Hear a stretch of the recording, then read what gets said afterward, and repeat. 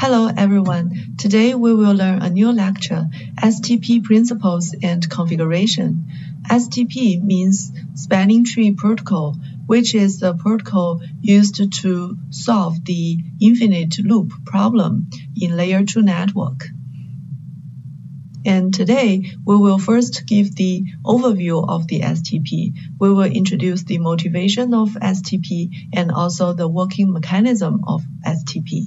So first, let's look at one important problem in Layer 2 switching network, which is the redundancy and loops problem. So look at this network as an example. In a typical network, the computers or hosts are connected through the access switch until the aggregation switch and finally to the internet. Here, if the aggregation switch has some failure, actually all the downstreaming hosts will be disconnected because there is only one aggregation switch. There is no redundancy here. And similarly, for this access link, actually also have this problem. So if this link is failed, the downstream pieces all connected. So to solve these problems, actually people think of to add some redundancy into this network. So maybe we can add one more aggregation switch and one more aggregation link. So this is the solution for that problem. So we can add one more aggregation switch and one more access link so that if one has failure, the other one can still work. But however, at this network, there will be one problem. You see that there is a loop constructed in this network, but such a layer 2 loop will cause severe infinite forwarding problems.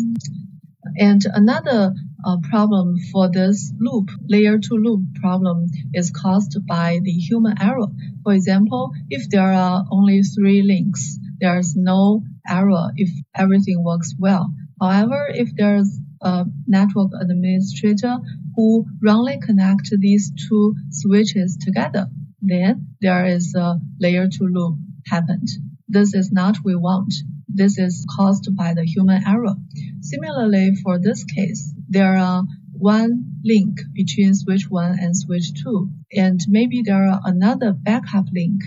However, the administrator should aggregate these 2 physical links together to become a logical link or aggregation link.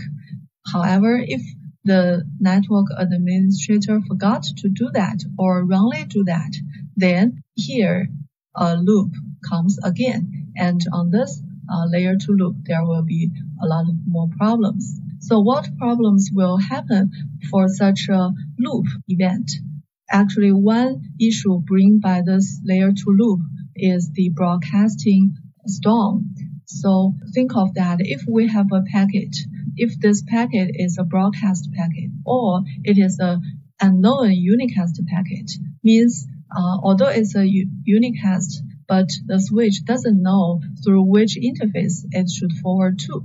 And also maybe this packet is a multicast frame. At these scenarios, actually a switch should forward the packet from all outgoing interfaces. We call it flooding. And the switch 3 will flood packet 1 to all the outgoing interface.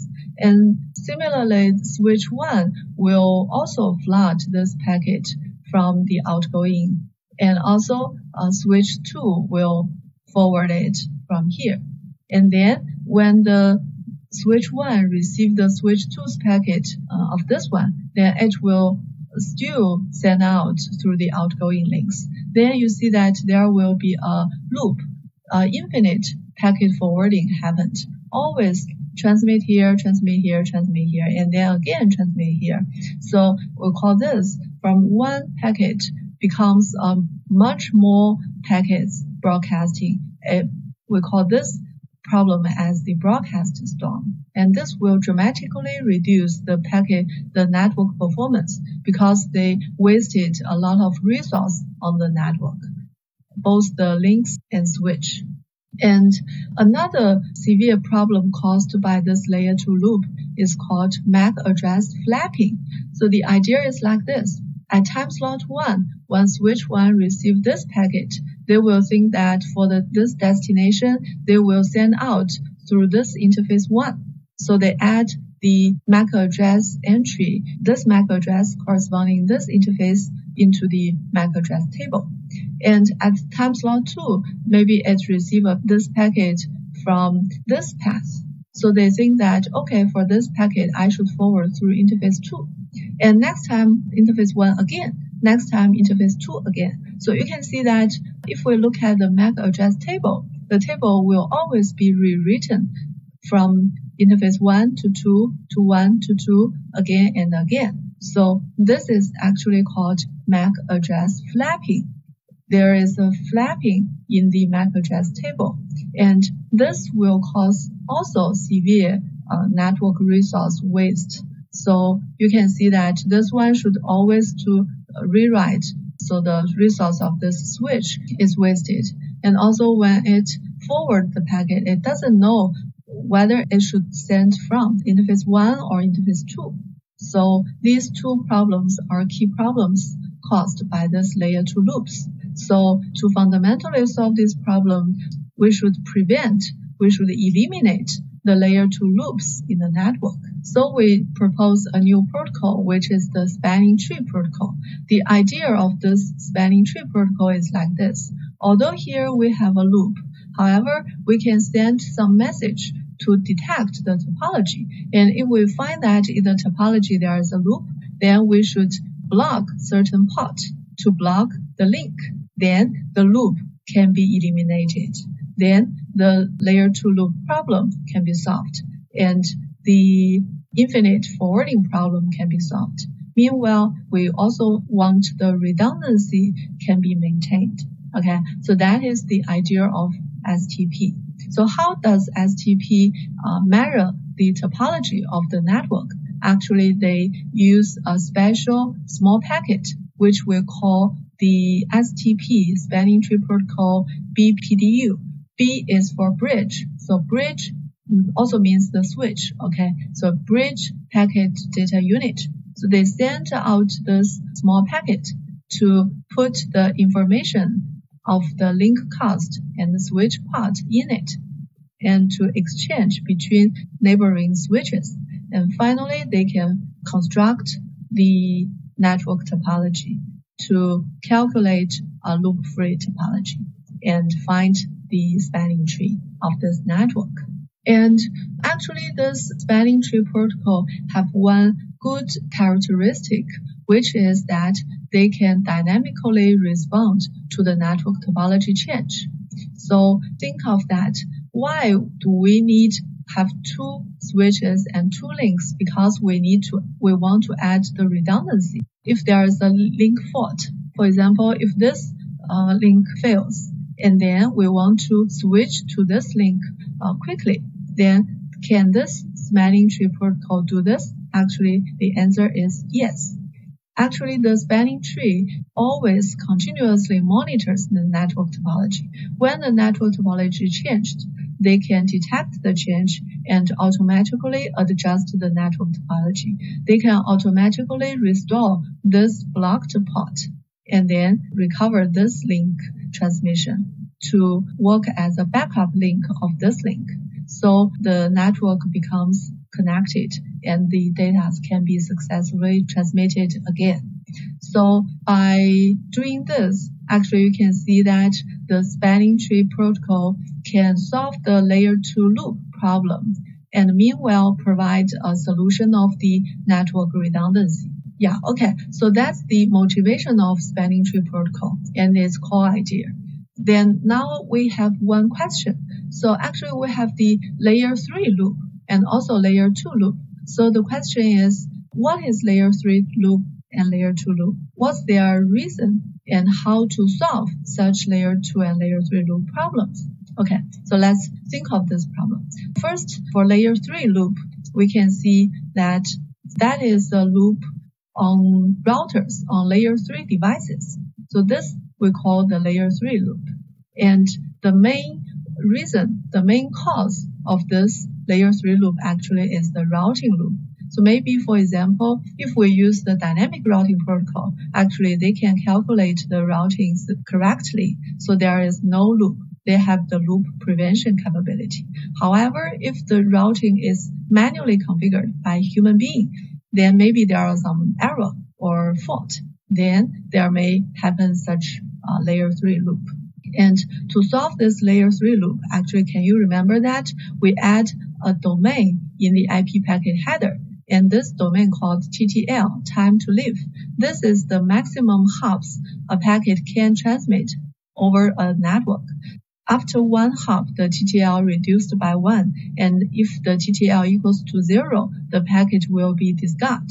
So at most, they can transmit for TTL number of hops. It will not cause infinite packet forwarding. Okay, so that is the idea for layer 3 loop and how to solve the layer 3 loop problem. Now let's look at what is layer 2 loop. So actually, layer 2 loop is the loop on 2 or more switches, layer 2 devices. And that is because the layer 2 switch needs to have the redundancy. And also sometimes the cables are incorrectly connected or the links are incorrectly configured. And the main, actually, we need such protocol or mechanism to prevent the layer 2 loop, because layer 2 loop causes a lot of severe broadcasting flooding, broadcasting storm problem. However, we cannot add any special domain in the layer 2 frame header. We need some protocols. So the protocol we used to solve this layer 2 loop problem actually is the spanning tree protocol, right? So we can find the loop and construct a tree and block the unnecessary paths so that to disable the links. So finally, the loops can be eliminated. Okay, so this is an application scenario of spanning tree protocol. If we take the campus network, for example, actually in campus network, there are a lot of computers connected to the access switch and then to the aggregation switch and then to the switch and routers and then firewall and to the internet. So where does this spanning tree protocol works on? Actually, it works on this layer 2 network between the aggregation switch and the access switch.